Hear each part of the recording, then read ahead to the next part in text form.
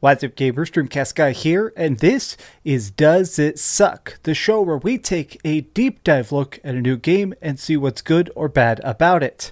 Today, I've been playing a bunch of the Call of Duty Modern Warfare 2 beta, and I have to say, I'm very pleasantly impressed.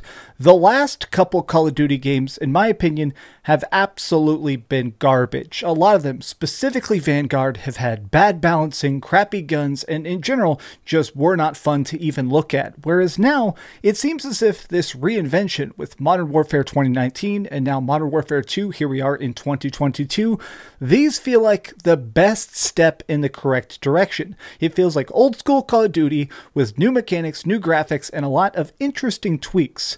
But let's start things off by talking about what I think is the most interesting bit of this, which is the new overdone perk system. Now, this has never existed in any different Call of Duty that's ever been beforehand.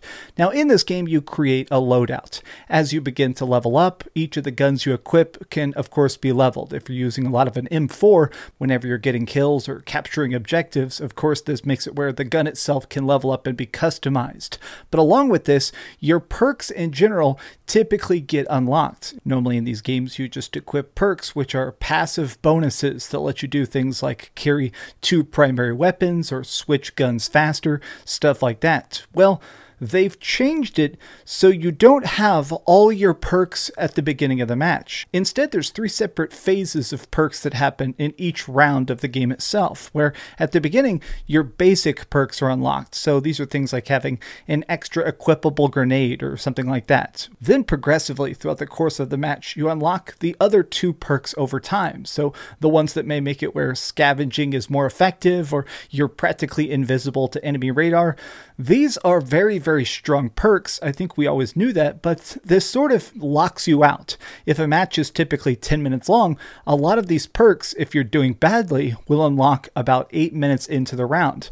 Whereas if you're doing good, if you're actually getting kills, if you're scoring points, this accelerates the rate at which you unlock these additional perks. Now, I must fully admit that when I first started testing this out, it felt like a very bad idea, simply because it feels weird to have parts of my loadout that I can't instantly access. But once I started just actually going into matches and playing like team deathmatch and stuff, I kind of enjoyed it. I feel like it motivates you to go out there and not just camp. It really pushes you to run out there, throw grenades, risk yourself, because if you die, okay, you may lose a kill streak, but if you live, if you kill, then you get to unlock your additional perks, which of course are going to make you a lot more deadly for the rest of that match.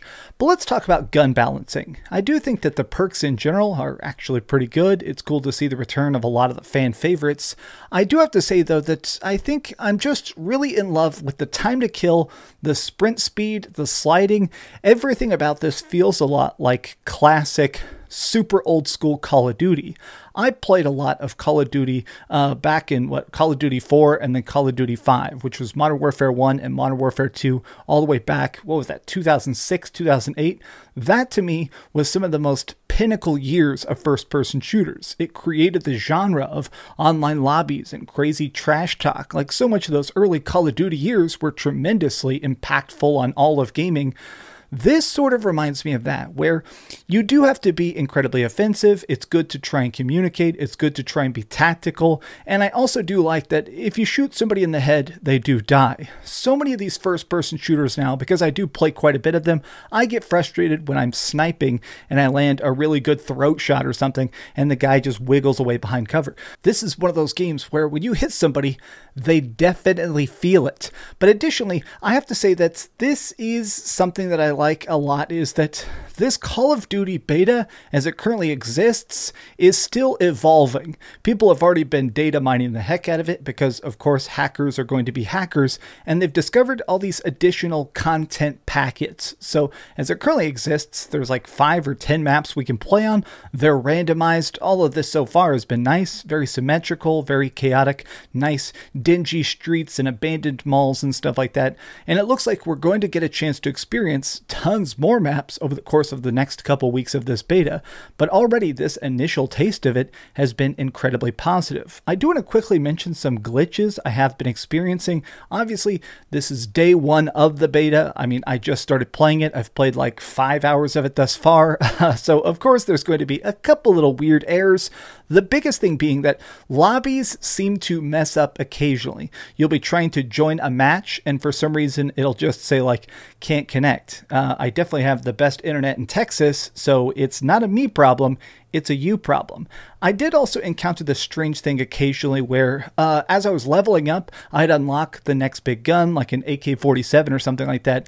But when I would go to my loadout to attempt to customize it and add those guns in, they would be unavailable. Like a couple of times I actually had to completely close out of the game and go back into it simply to equip my arsenal. And the last glitch I encountered is one that I hope can be fixed because it drove me nuts.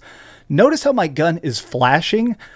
I hate strobe lights. I hate blinking lights. There seems to be some weird line of code inside the game itself where for some reason when you're standing around or running in particular locations, I think it's trying to imitate sunlight, but you're indoors. I've experienced this on pretty much every map where your gun and nothing else will be in a beam of light and flash on and off. It's not game breaking, but boy is it distracting as hell. These are minor errors that will certainly be fixed, but I have to say that my initial impressions of this are surprisingly positive. I mean, I did just straight up hate the last couple Call of Duties. I mean, I thought they just sucked monkey nuts. So to have a game that actually feels appropriately fast, I think it's very, very gorgeous. I think I kind of like the cool maps graphically. Everything runs at 60 frames a second on my PlayStation 5. It's been a very good first day of the beta. I'm going to keep leveling up. I'm going to keep unlocking guns, and I'm going to keep camping people with that shotgun and then airstriking you with kill strikes. As it stands, I am cautiously optimistic about the future of Call of Duty. Is this Treyarch or Sledgehammer? Like, I haven't even looked into the developer, but this feels like one of the good CODs. You know what? Sometimes there's bad Call of Duties and you gotta wait for the next year.